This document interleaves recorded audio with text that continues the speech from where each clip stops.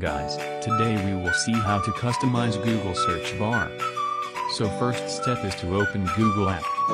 If the Google app is not there, please install it from Play Store.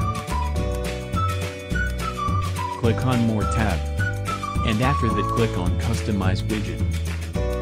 So the first option is to customize the Google icon. As you can see, the icon is changing. Second option is to change layout of search bar. Third option is to change the color of Google search bar. As you can see, there are different color available.